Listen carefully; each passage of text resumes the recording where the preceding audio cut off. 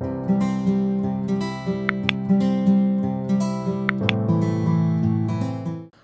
everyone, welcome back to the channel. Today I am going to start the new series on this channel which is called the UiPath Document Understanding. I know this has been a long waiting topic for all of us since we were already covering the UiPath Modern Design, which itself was a huge topic, so we parked the document understanding for a while. Now that we have almost completed the UiPath Modern Design experiences, it would be good time to start with something which is called UiPath Document Understanding. In this series, I would be trying to make you understand the document understanding in a step-by-step manner, which is absolutely made for beginners. In case you have no idea about document understanding, you can get started with this series and learn along with me. We will not directly jump to the technicals, directly creating the projects and all, right? We will go in a step-by-step manner, so it is easy that to understand what exactly is this technology, why do we require it, right? Today, this is our agenda. Before directly jumping to the document understanding, as a developer, it is important to realize that why this technology even is required, right? Why there is a need for document understanding. So for that, this would be our agenda. We are going to start with introduction. What are the different type of documents? What is the difference between a rule versus a model-based extraction? What is an OCR, right? You might have heard it in the previous, but I'm going to focus on this. Then we are going to jump to something that what is document understanding, and then we are also going to see a brief steps in the framework. Okay, so this would be our agenda today, nothing practical. Okay, let's start with something. What exactly is a document? So a document is a form of information stored, used, and shared across different users, right? So if I want to share some information to you, I share it a help of a document. It can be a PDF, it can be a Word. So it is a piece of information which is saved and which can be retrieved later. So that is the plain document definition of a document. Now, if you see it, where do we use documents? We use it for the business person such as law, media, education, government, offices, right? There is a lot of work which happen with the help of documents. So the step one is, first thing, what is a document? A document is a piece of information which is stored so that it can be retrieved later. That is the plain information of documents. Now when we talk about the documents, not all the documents are exactly of the same type. So we classify documents into three types: structured, semi-structured, and unstructured. We'll talk about the examples, but first let's try to understand the difference. Whenever I say structured, it is having a fixed format. Nothing changes. All the users has to fill the information in a specific area. A simple example could be the surveys, right? So we all fill surveys. So the idea here of the survey is all the people get the same type of form. All the people get the same type of documents. They ask your name, your company, your age, and some more information for some survey. So I can say that survey has a fixed format and all the users has to fill the information in the same area. Okay. And the way you can think it technically, it is a key value format, which means that for every key there is a value. Name is equal to Mukesh, country is equal to India, right? So it works on a key value format. Some example of the structured documents are survey, questionnaire, registration form, right? When we have to register somebody, passports, right? So we have, as a country in India, we have all the passports and that all are exactly in the same format. So what is the definition of structured? Wherever you have some precise format, user has to specifically fill the details. Fixed format always, we call them as a structured document, right? So I have given you the definition of structured. Assignment for you is you have to pause the video and give me some example of structured document, what comes to your mind. Okay, I'll wait for your comments. Let's move to the next one, which is the semi-structured. So structured was perfectly structured. Semi-structured means does not follow a struct format. It can be changed, but it has a common format enough. It also says that sometime it can contain paragraph and may or may not contain the key value pair. In the structured, we talk about that yes, it is always a key value pair. Whereas in the semi-structure, it may or may not contain a key value pair. Some examples are invoices, receipts, purchase order, bank statement, utility bills, right? So just take an example of the invoices. So we have an invoice which is coming from two companies, right? So the look and feel can be structured, but someday some invoices might have some additional information. Or let's say there is a company A and there is a company B. Both the invoices have same set of data, but the format can be different, right? So the same information, let's say the information in the invoice is name, address and the items. Invoice B also has name, address and the items. But the difference is, since they are coming from two companies, both of them have the different format. Information is same, but the format is different. So I can say that all such kinds of documents are treated as a semi-structured document, which has a strict format, but it can change. And sometimes it also contains a paragraph. It may or may not have the key value format like the way you have in the structured. And examples are invoices, receipts, bank statement which we receive from the bank like credit card bills and all, right? Utility bills. Now that is structured versus semi-structured. Okay, there is a thin line of difference between structured and semi-structured. I hope you guys understand. And if that is the case, give me one example of the semi-structured document as well. Okay. The third category of documents is the unstructured document. As the name suggests, unstructured. Information is not organized in a clear and a structured manner. Okay, you might have the key value, but you always have a free text and paragraph. So for example, I give you a report, I give a news, I give you an article, I give you a contract, right? Which is having the information, but this information is not in a fixed format. It is in a form of paragraph. It is in a form of text, right? Examples: contract, report, lease, annual report, news. So three category of documents: structured, semi-structured and unstructured, right? If you understand, just give me example of each one so that it will clarify your understanding. Okay. Sometime you might have document which is combination of all the three, which means that the first part of the document can be structured. The second page can be structured. However, the third page is unstructured, right? So whenever we say that, okay, I am classifying this document as structured, semi-structured, unstructured, that is fine. But we have to also keep in mind that I can have document which can be combination of structured, semi-structured and unstructured. Okay, so just keep in mind that as well. So till this point, we have seen what is a document, what are the different kinds of documents we can have, and some of the examples. Okay. Let's move forward and try to see some of the common type of documents which we discussed here, right? So the first one was the structured document, which is also known as the forms or the low diversity documents, as the format is very much precised. So forms and the low diversity documents are kind of documents which try to collect the information in a precise format. You could see a form here which is 990 PF form, right? So if somebody has to apply for a PF, they have to fill the form. Name of the foundation, name, street, city, check boxes. This format is exactly the same. If there are 10 persons who have to fill the form is exactly the same, right? Same definition which we discussed. The structured, also known as the low diversity documents, they come in fixed format and are generally called forms. Now these forms, whatever we have this information, this can contain handwritten text, printed text, typed text, this can have signature, this can have check boxes.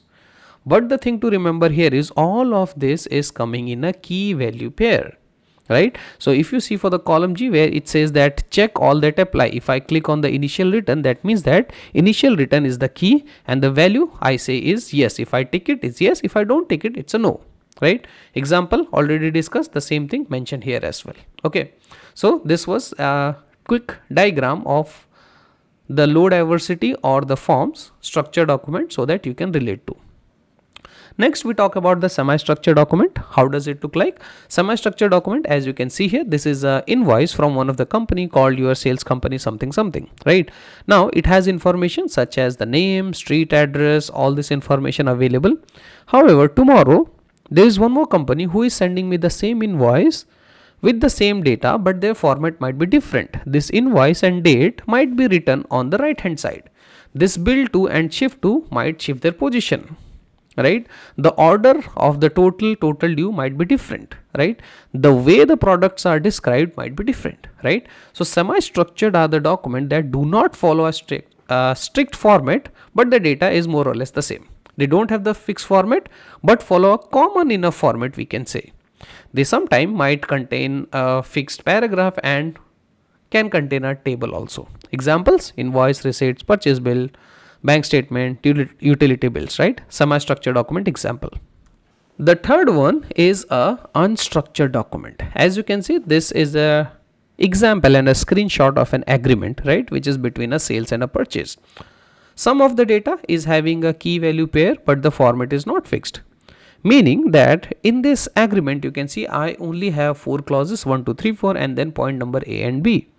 I can have a different agreement where these clauses can be more, the clauses can be less. I can have more information, more clauses in point number 3, point number 4, right? So it's extremely unstructured.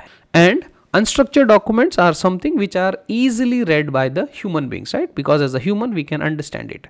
Now, since we are talking about the unstructured data, I just quickly want to give one additional information that UiPath has a new technology, or I would say new addition to its product suite, which is called the communication mining, which has the capability to go read the emails, read the chats, go to the support tickets. So wherever there is a reading and organizing of the unstructured data, UiPath has got one more thing which is called the communication mining, where it is able to extract the information from your communication.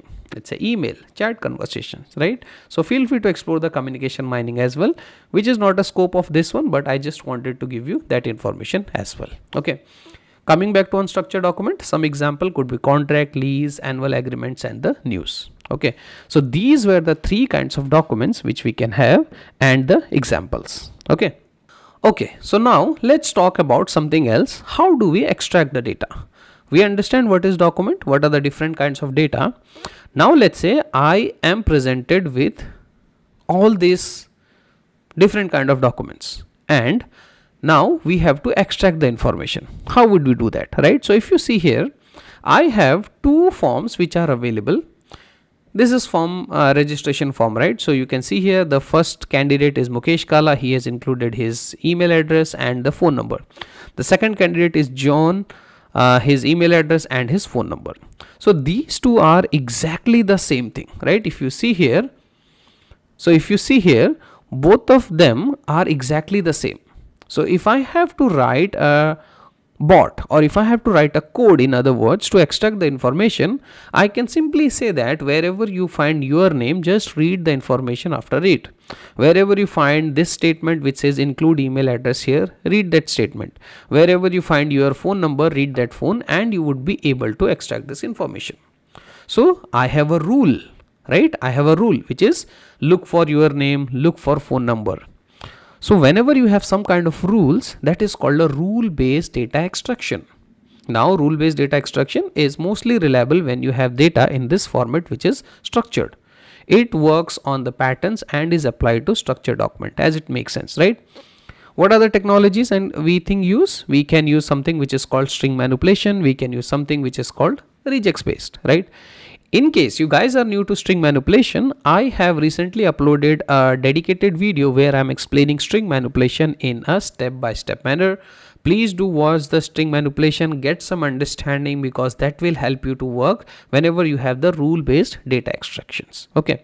Coming back to rule-based data extraction, so I hope you guys understand what is rule-based data extraction. So next in the upcoming videos, whenever you hear something like, okay, now this is a rule base, right? You should be aware of that. Yes, it is rule based, which means that the format is same and we are applying some set of rules applies to the structured document. Okay.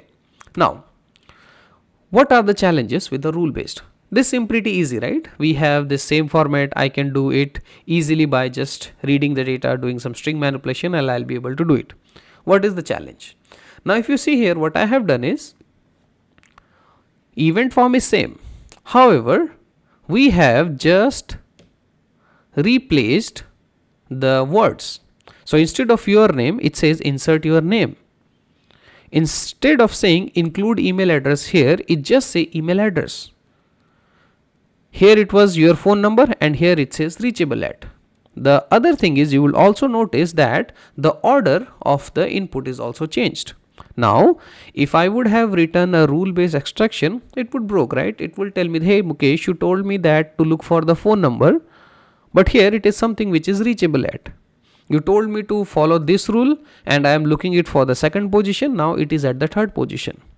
So the challenges with the rule based data extraction is that a slight change in the format mess up your automation, right? And it is closely tied to the document layout. Any change in the layout can break your automation and would require you to do the configuration. And that is the challenge of rule based. It only works when the document is structured. What is the solution? The solution is use a machine learning extractor, right? So the previous one was the data extraction, which was using the rule based. Solution to that is use something which is called a machine learning, where it is an intelligent way of extracting the data. It would require you a pre-trained ML model and it would require a training.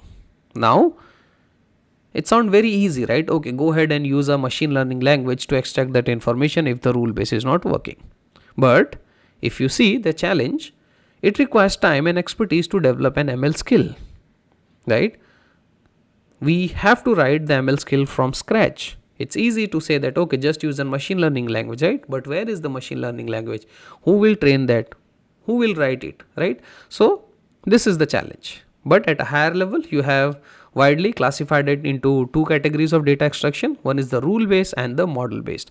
So whenever I say rule based, I simply means that it is just extracting with the help of regex, fixed format. And then when I say model based, it means that it is a machine learning based model where you can also use to extract the information. Okay, so till this point, we have discussed two things. What is a document? What are the different kinds of documents you can have, and how based on the type of data which you see, you can decide whether I have to go for a rule based extraction or whether I have to go for a model based extractions. Okay. Now hold that information for a while and let me now introduce you to something which is called OCR, right? What exactly is a OCR? When I say OCR, it simply means optical character recognition. Now it means that it gives you the capability to read the data behind the images. To take a simple example, if you see here on the screen, I have something which is called a scanned book, right? So there is a book which I have scanned and this is the photo of that book. Now if you try to just do a Ctrl+C Ctrl+V, you won't be able to do it because it's an image, right? So now to read the data from the images, we have a technology which is called the OCR, optical character recognition. Now how does this technology work? This technology will scan this entire screen of the machine, find all the characters that are displayed, and then it will try to recognize those characters, recognize its position, and then it would be able to interpret. So in simple terms, if I have to read data from images, or in other words, try to see it like that, when you have to do a virtual machine automation where you are not getting access to the direct element, right? So we can use some kind of OCR engines. So OCR is a method to read the data from the images.